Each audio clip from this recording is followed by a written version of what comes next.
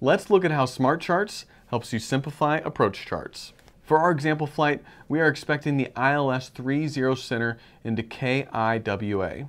Opening up the chart, you will find the buttons to make selections for customizing the information and to access additional information at the top. Just like the departure and arrival charts we looked at, the approach minimums and field elevation are displayed underneath, followed by the plan and profile view of the procedure. We recommend working through the selection options left to right for a consistent workflow. Let's start with our minimums button. We will then make selections from top to bottom in this window to get the correct approach minimums. First, select the approach category, B for our example flight. The speed in knots for each category is provided for your convenience. Next, select the type of minimums to be used. For this ILS approach, the options are ILS, localizer only, and circling. Available options vary based on the type of approach. For example, an RNAV approach will provide options such as an LPV and LNAV. We will select the ILS option since this is what we are expecting. Below that, adjustment factors for the minimums of this particular approach are listed.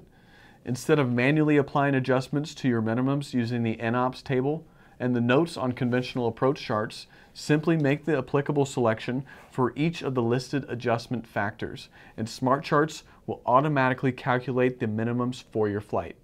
For pilots who are curious about how SmartCharts perform these adjustment calculations, you can view them by opening the chart menu and selecting Minima Adjustment Details. This window shows you the minimums prior to the adjustment, how each individual adjustment selected changes the minimum, and the final value that includes all the adjustments cumulatively. It is important to note that SmartCharts currently only accounts for published minimums. If the minimums are temporarily altered by a NOTAM, you must select the correct minimums and apply corrections outside of SmartCharts. To do this, first open the minimums window and apply all selections and adjustments as demonstrated. Then, open the minima adjustment details mentioned earlier. Replace the original minima shown in the window with the NOTAM values. Then, follow along with the selected adjustments and apply them to the NOTAMed minimum outside of SmartCharts. Next is the transition button. Use this to select the initial approach fix or feeder fix where you will begin your approach, and route segments not applicable to you will be filtered out. Most approaches will offer a vectors to final option as well, where only waypoints along the final approach course will be shown. For our example flight, let's select the Dalkey transition. The Details button brings up additional information. Relevant comm frequencies are provided, and you can tap on it to see a legend of the symbols. A briefing section containing 6 information boxes summarizing key parameters for the approach is next. Missed approach icons and the textual descriptions, transition altitude, general notes, and MSA or TAA information can also be found. At the bottom of the details window, you will find the amendment version, effective date, and expiration date of the procedure. Just like the departure and arrival procedures, in case the chart is out of date, a red banner will be shown for your awareness without needing to open the details window.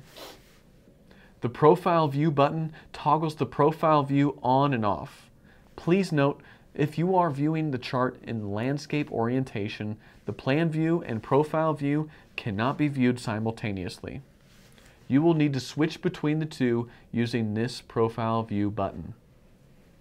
Individually access the comms, brief, and missed approach sections from the details window for quick reference using these buttons. Just like the departure and arrival charts, the plan view of the approach is drawn to scale and georeferenced.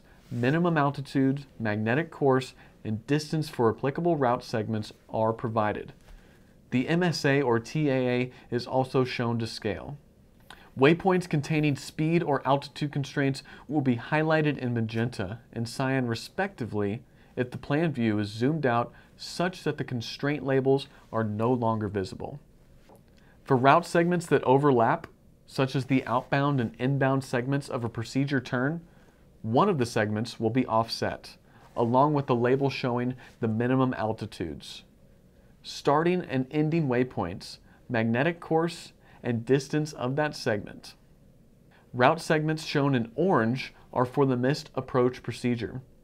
If a circling approach is selected in the minimums window, the plan view depicts the circling area to scale based on your approach category. Circling restrictions will be shown as well. Combined with georeferencing, this can be a great tool for you to maintain situational awareness when circling. An industry-first feature of SmartCharts is that even the profile view is georeferenced. When connected to a compatible data source, it can depict the aircraft's GPS-derived altitude. The profile view is also drawn dynamically, so it refreshes when a different minimums or transition selection is made.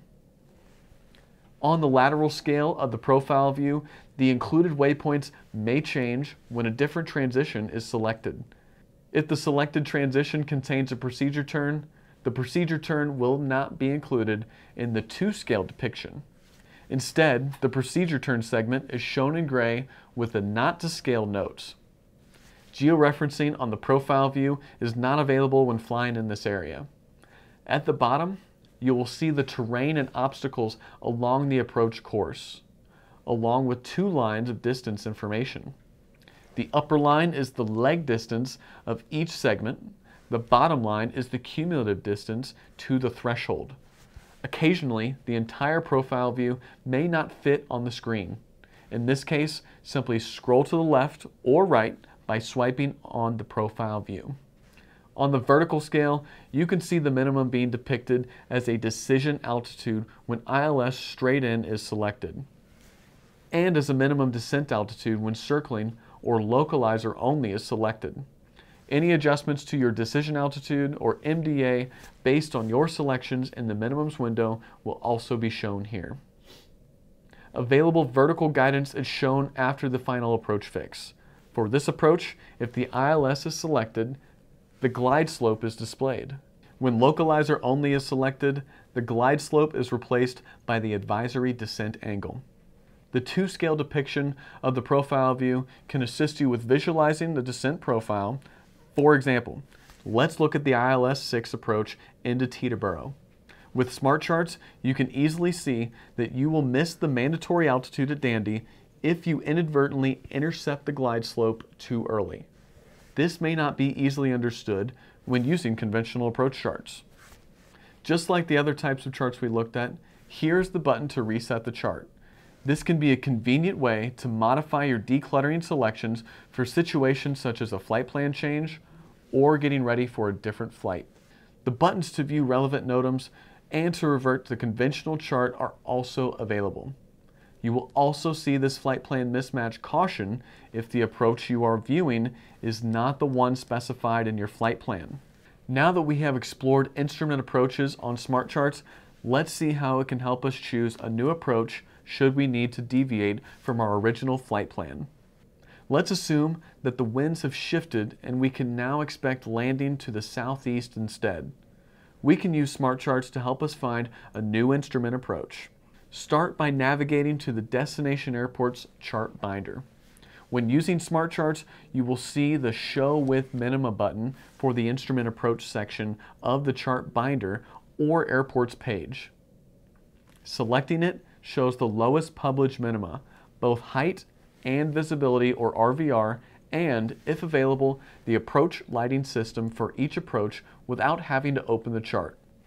Tap on a field to select the sorting criteria. The approach category for your aircraft can also be selected. We can use this to quickly compare the metrics of the available approaches.